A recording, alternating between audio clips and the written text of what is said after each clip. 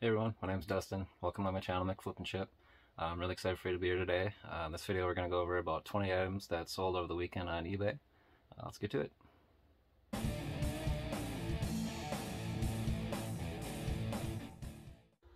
So going out today is 20 orders for a total of $790.80. Now that's gross sales, of course. There's the shipping and fees, of course your cost of goods, and even taxes taken out of that, but still not bad. It's an average sale price of about $39.54. I absolutely love this album. This is one of my favorite bands, if not my absolute favorite band ever. Ween. This is their first, say, official release. God Ween Satan, The Oneness. Came out in like 1990. They've been around since the mid-80s.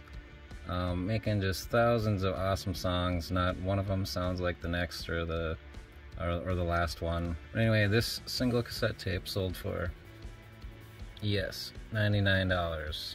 No joke. It's just a really rare cassette. I've had this out for, I don't know, since 1998 or something. So I've been a fan for quite a long time. I actually collect their cassettes. They're also rare and pretty hard to find. White Pepper, that one, oh my god, that's yeah, paid nearly, I don't want to say $300 for that. So anyway, yeah, great band. I recommend checking them out. So this one I'm not taking any chances with. $100 for the cassette. I can certainly throw it in a box just to make sure it gets there safe and sound. So that's what I'm gonna do. Throwing in a 6x5x5 here. Coming at you, fellow Ween fan.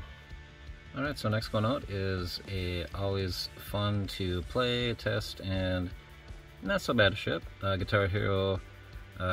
This one's for the Wii controller. I put it with a Legends of Rock 3 game, and that sold for $55 plus shipping. Shipping a Guitar Hero guitar is fairly easy. All you really need is some bubble wrap, maybe a couple different kinds, or just enough bubble wrap, and 2 of the 1095 boxes, which you can get free from Pulsar servers. Once again, completely free. I'll just be putting a couple of these together, basically. So with these ones, lucky enough, you can take the neck off, so you can make it a little bit shorter, especially with the new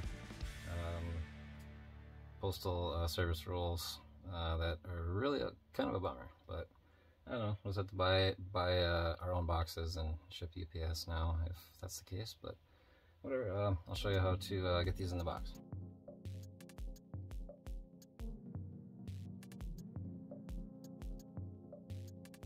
I mean, it's just kind of overlapping by just a few inches. So all we're going to do is we're going to take part of this, cut it off, and we'll use that. So what I like to do is just kind of see where it would overlap. So I need about that much.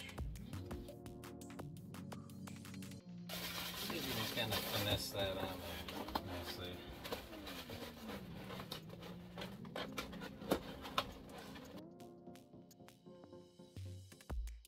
And just make sure to tape it up really good.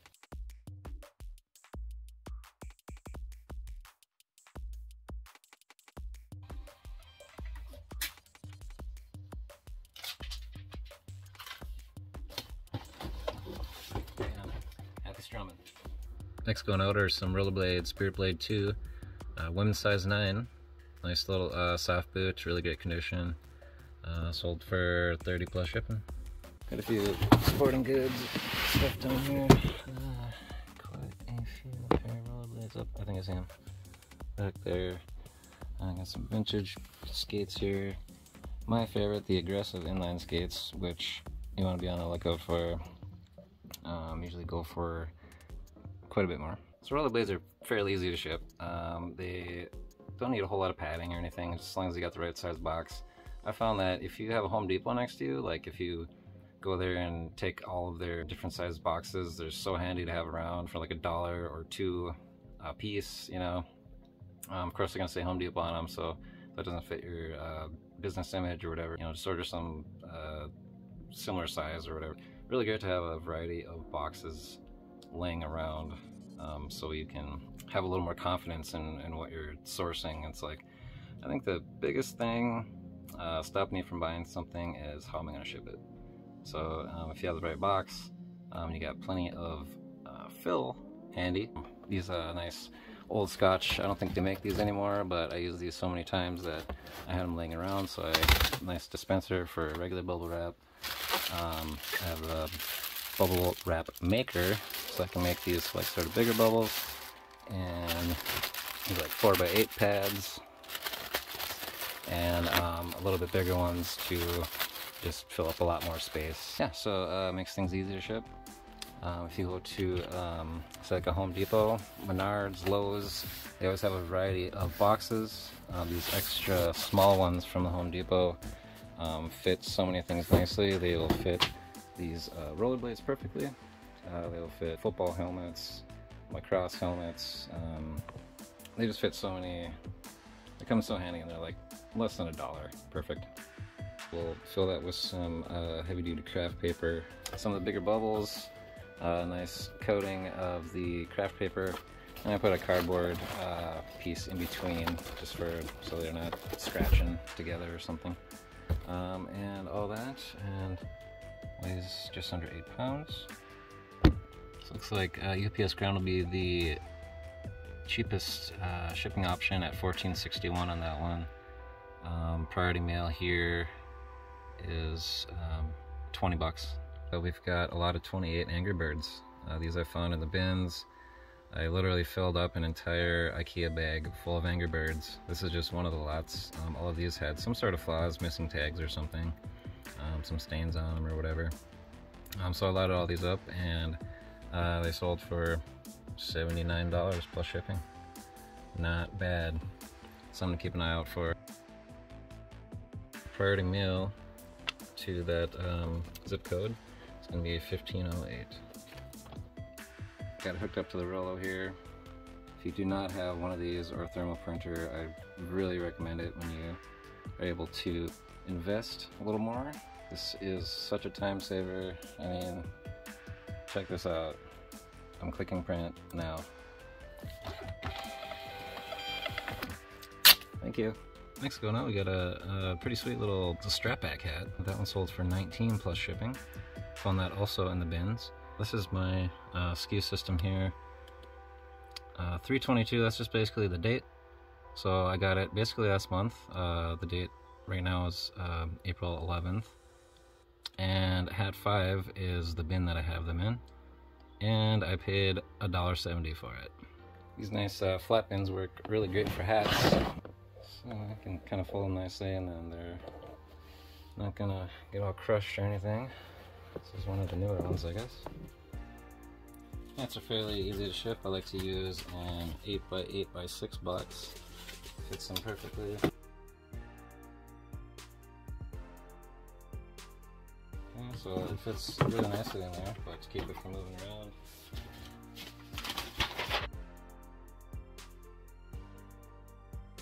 A little bit right above the brim there, keep it from moving around, not squish it. Next going out, we got a Transformers Bumblebee voice changing mask that I picked up a couple months ago. It's been sitting there for a little bit, but finally sold for 18 bucks plus shipping, and that is in the B2 bin. There's the other lot of Angry Birds that were from that same Goodwill haul. So I mean, that is completely pure profit. These little pigs, I would say the pigs are probably the best. Like the ones with like the hats or the grandpa mustache one, and those go for like $20 a piece. Let's see, what are we looking for? This mask here. Here we go. Also, I know I'm gonna grab it while I'm here. On Space Saver the other day at the bins, and at my Goodwill bins, the electronics are only $1.19. So I got this for $1.19. There's no hardware with this, so I just thought it a little bit cheaper. but even still, sold for $37 plus shipping. Next going out, we got a Davigi guided meditation CD. Fill what is empty, empty what is full. Sounds awesome. If it wasn't new, I probably would have listened to it. Somebody wanted it for $14.99, free shipping. I was offered free shipping on media because it's, of course, if you know, media mail is anything under a pound is not going to be any more than $3.19 wherever you ship it. So definitely take advantage of that when you can, and offer free shipping because that certainly helps. So for CDs, I like to give it a little bit of cardboard protection before I throw it in a bubble mailer. And give it like a, call it the reverse box, or like a cardboard sandwich or something, whatever you want to call it. Just gives it a little more protection.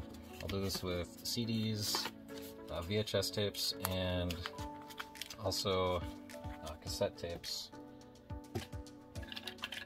Put a little flap there so you can easily tear it open.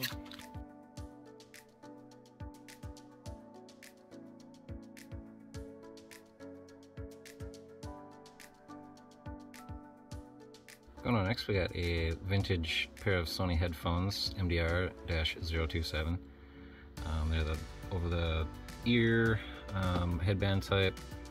Got the vintage Walkman logo on it, sold for $12 plus shipping. The buyer contacted me a few times saying please ship them ASAP because they need them for the Boston Marathon. So that's pretty cool. And we got a blender replacement parts. It's not so bad parting out blenders sometimes. If you get the Cuisinarts, the Ninjas, the higher end models, you know, there might be a couple $100, $300–400 to buy a brand new. Instead of buying a whole brand new one, I might as well buy a part, you know, for $12 plus shipping. I just mark it caution, sharp blade. You want to make sure that, you know, they're like, oh yeah, this is it's got a blade on it, so I'll open it carefully, I hope. And it'll just fit nicely in the box. I don't think I need to put anything else in there. Okay, next going up, we got a Lenovo ThinkPad power adapter. I picked it up for a few bucks, and it sold for $21.99. Next going up, we got a scale belt sander that I picked out of the bins last month, it looks like. And of course, the electronics are only $1.19, so $1.28 with tax. Sold for $27.99 plus shipping. And that'll fit nicely inside of one of the Priority Mail shoe boxes. Just right. Like a glove. Next going up, we got a TaylorMade burner golf club head cover for $9 plus shipping. Unless this really gets mangled somehow, like somebody peels out on it under the truck or something, might get damaged. And next going out is a Brita Stream filter. Brand new and sealed. Picked this up out of the bins by weight that day. It looks like I ended up paying $1.38 for it, and it sold for $8.99. Looks like free shipping. Not the greatest sale, but super easy to list and ship and store, really. Double mailer for that one.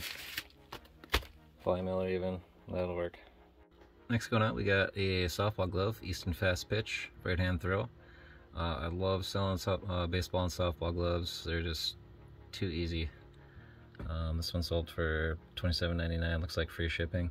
I always do free shipping on the gloves just because you can very easily just throw them in a padded flat rate envelope.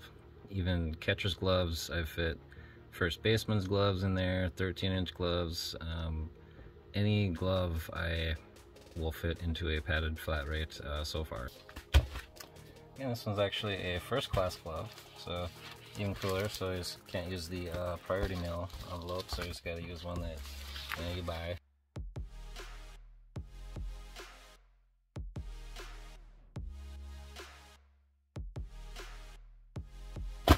That is good to go. I mean, people literally beat their baseball gloves with baseball bats, so this is gonna be just fine. Next we got another blender or a food processor part here in particular. The Cuisinart food processors, when I see those, it's like sweet. It's just easy money. This one's DLC-8. It's just the clear bowl, work bowl. and that one was 22 plus shipping. So that came in under 2 pounds. Next we got a Gelish Mini Pro 45-second soak off gel nail polish curing LED light lamp with timer. That I found in the bins last month and sold for 20 bucks plus shipping. So that was in the D2 bin here. Let's see. Oh, Mario and the Fasa. And there we go.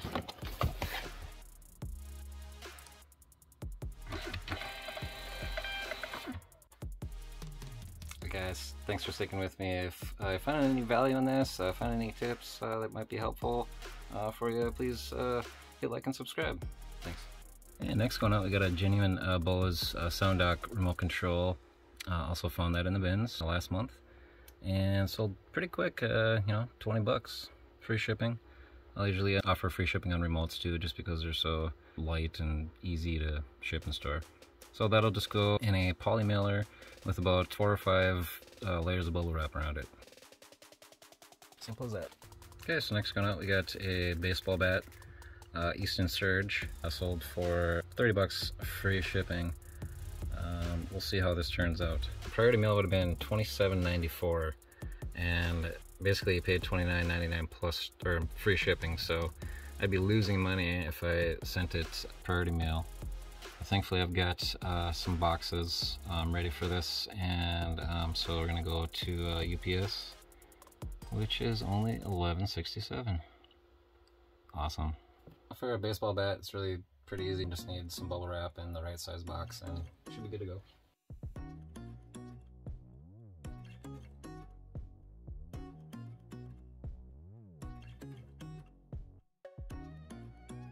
And if you kind of bunch up the bubble wrap, it'll make a nice little thing for the box to grab a hold of. Still need a little bit more on there.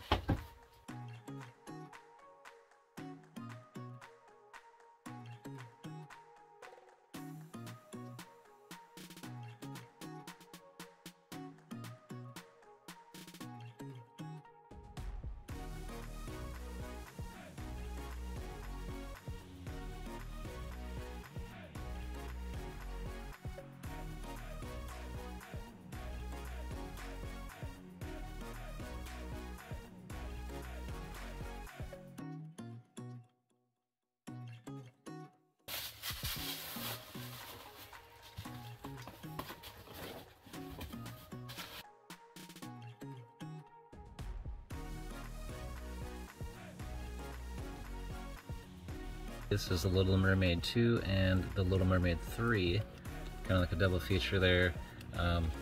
Pretty good for a DVD, 20 bucks free shipping. Oh, and how easy are DVDs to ship? Store, list, everything. I mean, even at say like a $10 price point, if you can get the DVDs for under 50 cents or so, you're still making, even with free shipping after fees, you're still making about $4.50 to $5 profit. And literally it takes, I mean, it's that easy to ship. Done. Storing the DVDs. Obviously if you got some shelving like this, makes it better. I store them ABC, but not completely alphabetical. If I had maybe 2 or 3 times more, I might think of going completely alphabetical, but ABC works for this many. Last but not least, we got a Sony ACV60A Handycam camcorder power adapter battery charger, genuine. I've sold a couple of these actually. Let's see, this will be the 3rd one. Sold one without the A, V60, no A before as well. But those go for $22.99, free shipping. I'll throw those in a padded flat rate envelope. Because of the location, I was able to, for 13 extra cents, throw it in a regional rate box A box, which has come in handy for me so many times. It saved me $3, $4, I don't know, dozens of times. So definitely when you're picking up your free USPS supplies, check out these regional rate box A's. Yeah, for an extra 13 cents, just able to give this a nice comfortable ride in a box instead of a padded flat rate envelope. So for my books, we got a gross total sales of $756.38. The cost of goods on that was $69.47. There's an average on that of about $3.16, and that's pretty high actually, because I paid up for the Ween cassette tape. I paid, actually snagged that on eBay for like $30.50 or something like that. I got a really good deal on that. The eBay fees then, the selling fees were $105.23, and shipping, usually the biggest cost, was $157.99, leaving us with a total profit of $423.69.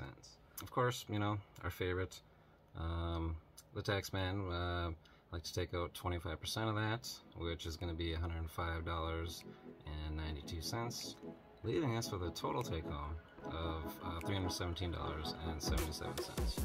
So not so bad for a couple of days over the weekend. I already did the work for it. It was just a couple of hours to package all that stuff and get to the post office.